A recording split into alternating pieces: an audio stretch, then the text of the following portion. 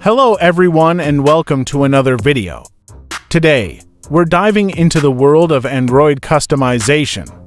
We'll show you how to gain superuser access by rooting your device with the new KernelSU method. It is not going to be a full installation video. It is just an overview of how you can now flash the KernelSU. Just like Magisk using a patched boot image. Check if your device is compatible with KernelSU. Download the KernelSU Manager app from GitHub and install it, if it shows not installed. Your device is supported, if it says unsupported. Unfortunately, you'll need to look for another method. Back up your stock boot.img. This is crucial. In case of any issues, you can restore your system using fast boot.